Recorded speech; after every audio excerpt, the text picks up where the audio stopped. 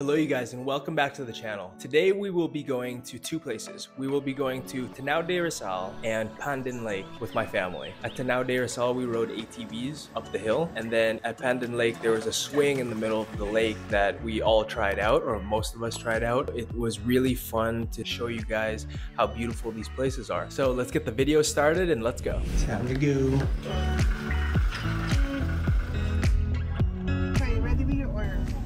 Isang bacon cheesy hamburger, isang crispy chicken sandwich, isang hamburger with cheese. Ako isang egg cheese sandwich. Andre, ikaw wala? Wala. Let's have a bibingka somewhere there. This is so artificial.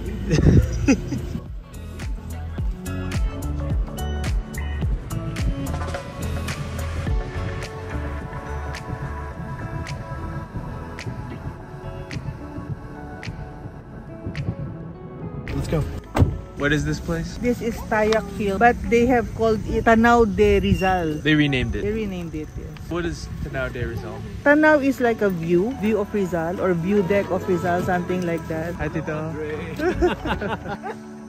It's Sunday today and we took a trip from Los Baños to Tanaw De Rizal. It's gonna be one of two stops that we'll have today. Hope you guys enjoy the video.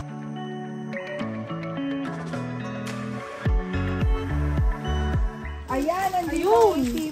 Did you bring your drone? I did. Because what? So when we arrived at the base of Tanaw De Rizal, we ran into a bit of a problem. There was a sign that said that you needed to give notice if you were going to fly a drone in the area. Kuya, tanong kuya, drone? Kailangan daw ipaalam. Kanina ipaalam. Sundalo. Pag po kayo kumaliwa doon sa may madadaanan po yung kampo.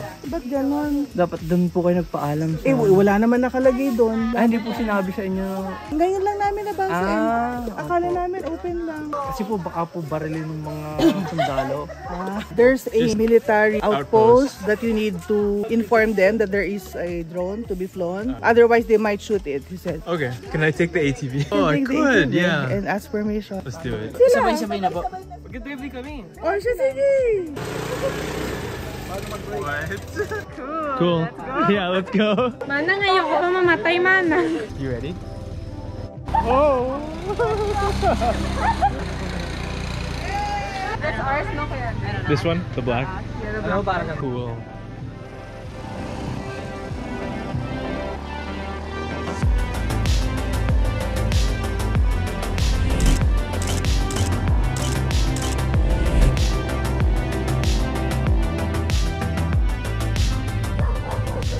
Ay, sir, magpapaalam daw po kung pwede magpaano ng drone. Siguro, hindi pwede dito. Ba, sige po. Okay. Sige. Just on the side. Okay po. Salamat. This area is prohibited. Cap yan. Your turn. My turn? Yeah. I don't know how to drive. You got it. Go, Marina! Ikaw naman.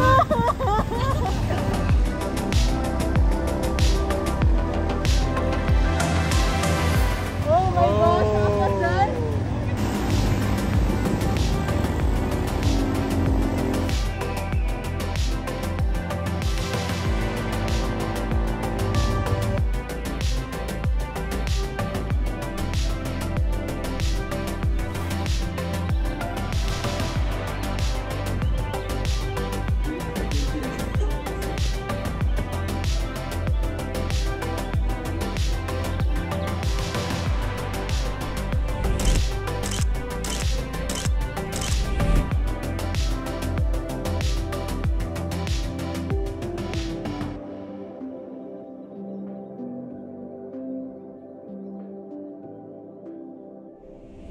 After visiting the top of Tanaw De Rizal, we returned the ATVs and then we took a short 28-minute drive to Pandin Lake. Thankfully, the weather cleared up, so it became a bit sunnier. We had some good weather for Pandin Lake, so we were able to enjoy that to its fullest.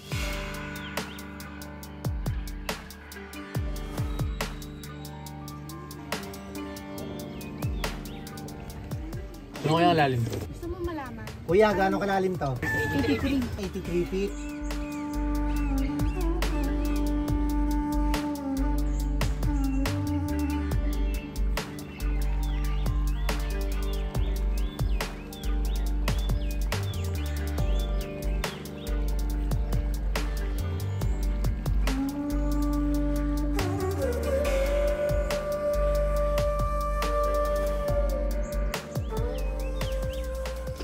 Oh, next! Iyan. Oh, bye! Tara na! Uwi na! Dito na, natulog lang muna ako dito. Grabe. Actually, yung buhaya hindi nakakain ng mga taga San Pablo. Okay na! Ay, namin sumahana. Okay na! I-feed mo yung enjoy lang, Chloe. Wala yan, wala. Masarap yan, malamig. Hindi yan, wala. Happy birthday, Hana! Relax. Uy! Okay lang yan. Ba't siya ganun? Huy. Basta humawa ka lang, okay lang yan. No. Hindi ka mag-relax lang. Relax. Balik na! Balik na daw, kuya.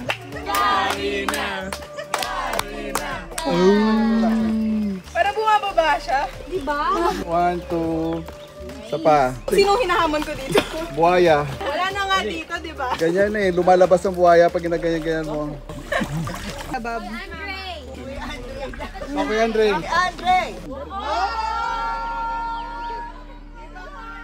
Lola, yung apo nyo. Lola, pigilan mo. Wow! Okay, jump shot. No! No! Oh my God! Oh, no! Go, Bryce. Oh, the tree. The tree. I really believe now. I believe. Woo! Woo! Yeah! I can do that. A beautiful woman named Pandin was cursed not to step onto the earth. If she did, something terrible would happen to her. Yambo, her passionate lover, didn't know about the curse and had made her step onto the earth. When this happened, the earth made a dreadful noise and the ground cracked open, followed by a heavy downpour, and the twin lakes Pandin and Yambo were created and separated by a bare strip of land.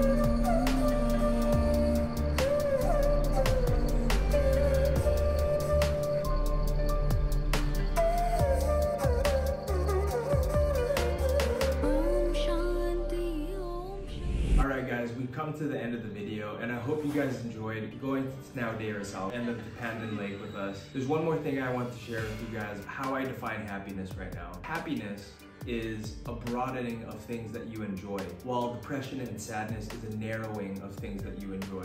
I think that's why I've been drawn towards so many new experiences, so many new hobbies. And there was a time in my life for maybe 3 or 4 years where I started gravitating towards staying at home, not talking to anyone, not meeting new people, not experiencing new things. The people that I was closest with wanted to be alone, didn't want to talk to anyone, didn't really want to try new things, didn't want to go outside of the house even. They had a big influence on my life. I've separated myself from them and I've discovered that the person inside does want to meet new people, does want to do new things, does want to go to new places. I'm slowly discovering myself through all these videos and I hope that you guys are learning things too. I hope you've gotten a lot of value out of these videos. I want to show you guys and help you guys find happiness in your life. Maybe it's deciding to go out on a day where you don't feel like it, or if your friends ask you to do something new, don't be scared of that new experience. Embrace that new experience and you might find something that you truly love. You don't know what